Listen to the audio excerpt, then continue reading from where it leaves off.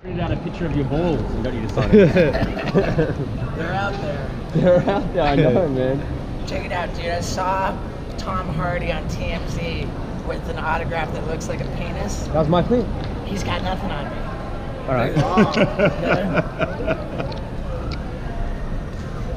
Hey, Steve-O, did you hear Oh, that? nice. That's Let's see. yeah. Hey, I wanted to do a bit of a vasectomy roundup with Steve-O. Okay. Oh man, it was so crazy. It was so crazy. I want to ask, like, post vasectomy, right? Have you been able to like be intimate since? Well, here's the thing. You still have swimmers that need to be cleared out. So they say don't hump and dump for 6 weeks. So I'm going back to the fertility clinic to crank one out and see if I have actually 0 swimmers. So you haven't had sex since the? I have. With condoms or like I have. whatever. Sorry, now, here's too the other thing. personal. Like not too personal at all.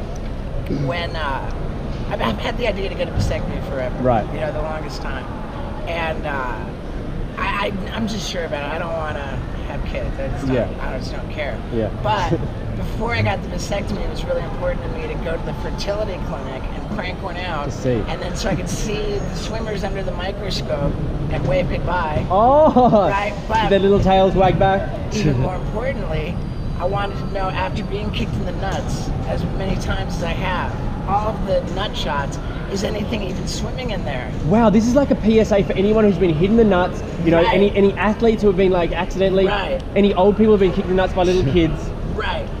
How does it affect? I think you guys are nuts. My theory was, if it doesn't kill you, it makes you stronger. Is that true? Well, I think that the problem with getting kicked in the nuts a lot is you're more susceptible for testicular cancer. Oh, right. I don't think that the swimmers are affected, and as it turns out, I think it's average 20 to 30 million swimmers per milliliter. Yeah. I got 51. So yours were like superhero 51. sperm. It was pretty good. Wow. Yeah, it was pretty good. Are you planning to take full advantage of your infertility? Oh yeah. Yeah, for sure. Now here's the other thing. Like if you do change your mind, they can extract sperm from your nuts. Oh, you can just get it out that way and you use a turkey sort of thing. All you're doing is the vasectomy just prevents the sperm from coming out your wiener. It doesn't stop them from being generated. Oh wow, this is very informative. Everybody should get a vasectomy. Maybe, I mean, you're convincing me. I should have got it done like many years ago. Yeah, guys are so afraid of it. I know. Oh, okay, I didn't know that. The last thing I wanted to ask, man, you know, you obviously enjoy or at least don't mind a bit of pain. Does that at all translate into the bedroom? It's not that I have a high threshold for pain. It's that I'm an attention whore. The attention's more important than avoiding pain for me.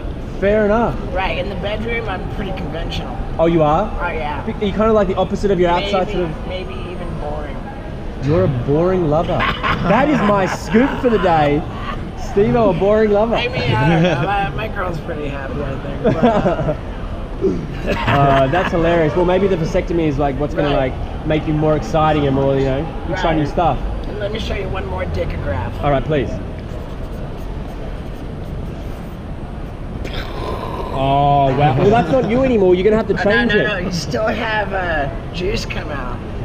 Oh, you still have juice, but it's just not... Oh, yeah, there's still a load. There's just nothing swimming in it. What is it then? They call it firing blanks. You just fire... What is that gunk then? That's a good question.